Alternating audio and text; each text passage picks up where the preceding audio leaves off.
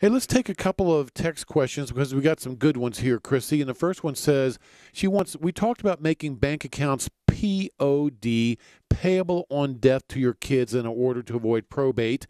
She wants to know, how about making them POD for your grandkids? Can that be a good idea? The answer is it can be a good idea if you want that money to go to your grandkids and if your grandkids are adults. You do not make bank accounts POD for minor kids. Mm-hmm.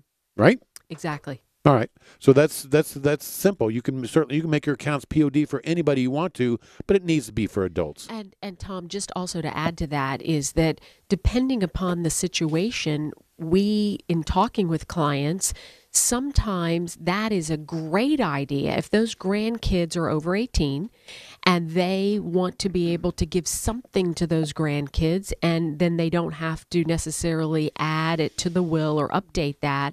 It's a great, easy, simple way to be able to get something to your grandkids, which is you can set up an account and have it go POD to them. Yeah. The nice thing about making accounts POD is that you can make today that account's got $10,000 in it. Next year you may say, you know, I want to make it 15,000. All you have to do is increase the amount of the bank account 15,000, and you're changing what your estate plan is and who's going to get that money. That's right. It's simple, and you don't have to do anything else but you change the amount in that account.